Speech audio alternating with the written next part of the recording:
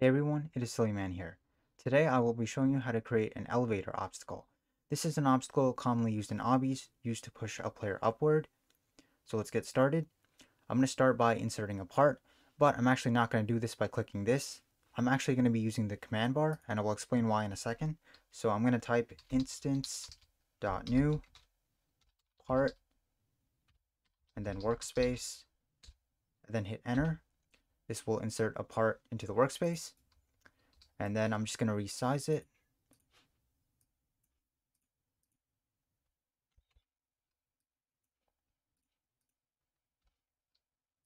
Alright, so that should be on the ground.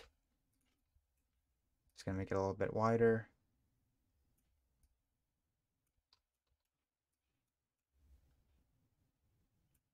Okay, that's good. And then I'm going to set the transparency to 0.5. I'll just change the color to green.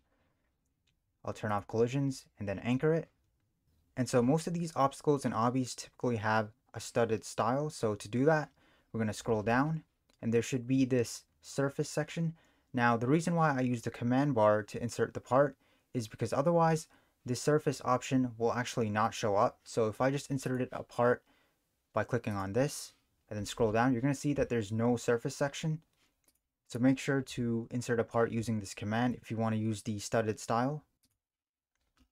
So click on the surface and then change all of these to studs. And there we go. Now we have the studded style. So I'm just going to call this part elevator and then group it inside of a folder. I'll call this folder elevators. And the reason we're doing this is so that when we write code, it will work for more than one elevator. So it will work for both. So now let's get on to the scripting. So I'm going to insert a local script into starter player scripts. So we're going to be needing the player service, and then we'll get the player object. And then let's make a variable for the elevators folder. The local elevators equals workspace dot elevators. And then next I'm going to loop through everything inside of the folder and make an event for it for when the object is touched. So to do that, I'm going to type for I, v in pairs. We'll create a for loop. And then we're going to do elevators get children. This will get all of the objects inside of the folder. And then create the event. So v.touched connect function hit. And then next we need to make sure what hit the object was our player. So to do that, we do if hit.parent equals player.character. This will make sure that it was our player that touched the elevator. We're then going to get our player's humanoid root part. And then let's make sure that the root part exists. This is just an invisible part inside of the player's character, but it's often used in scripts. So if the root part exists, we're then going to create a force that will push the player upward. So to do that, we're going to use something called a body velocity. So local, I'm going to call this elevator velocity equals instance.new. Then we're going to create a body velocity object and then set the velocity property.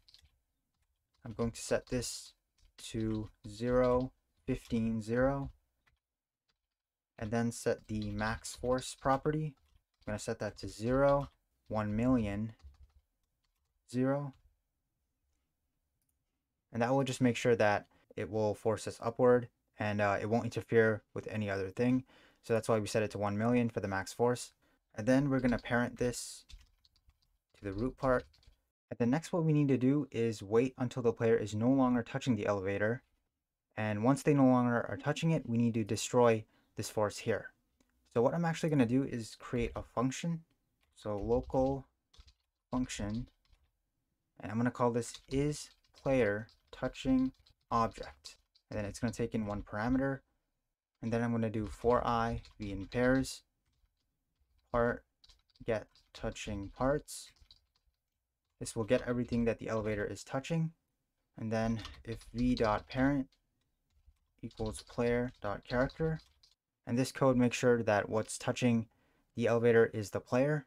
We're going to return true to indicate that the player is in fact touching the elevator. So then what I'm going to do is come here and then do while is player touching object v, because v is the elevator, it's in the for loop. Do task.wait, and this will wait until the player is no longer touching the elevator. When the player no longer is touching it, we're going to destroy this elevator velocity. So elevator velocity, destroy, and that should be it. So let's just call the script elevator script, then hit play.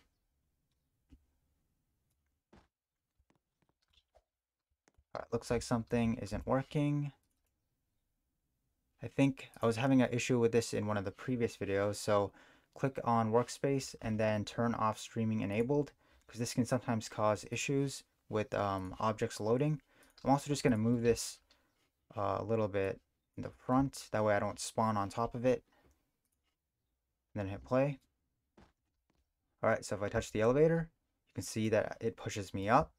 And if I test this one, it should also push me up. You can see that it pushes me up, so it is working. And if you want to make this elevator move you up faster, you can just change the value here where it says 15. So we can just change it to, let's just say 30. And this will push me up faster. There we go. And that is all for today's video. So if you found this video helpful, please leave a like, and I will see you all in the next video.